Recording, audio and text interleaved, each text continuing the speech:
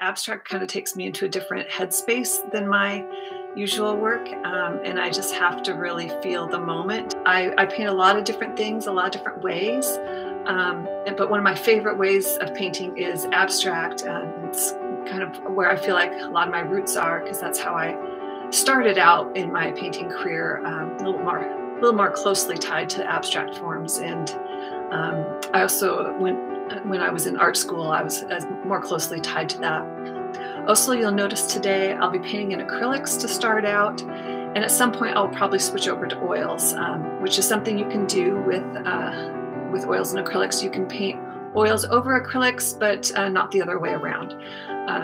So it's fun to start out with acrylics because it's faster, it dries so fast, you can layer up quickly, and then switch over to oils. But today I'm actually doing that because I'm getting rid of my acrylic stash of materials, and I'm going to be switching to oil paints, which is what I originally trained in. But the other thing you'll notice is I definitely am less comfortable in oils still, even though that's what I originally trained in. I definitely paint in a different way than I did when I was in college, just because I've spent so many years with acrylics and using a fast layering process to build up the textures and colors and patterns that I like. So it will be interesting to see what happens when I switch to oils.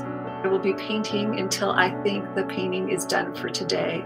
And that doesn't mean it's necessarily done. It just means that for the moment, I can't think of anything else I want to see done with it.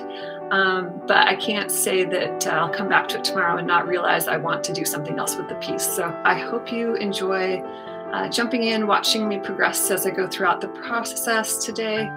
And I hope to come away with a really cool painting.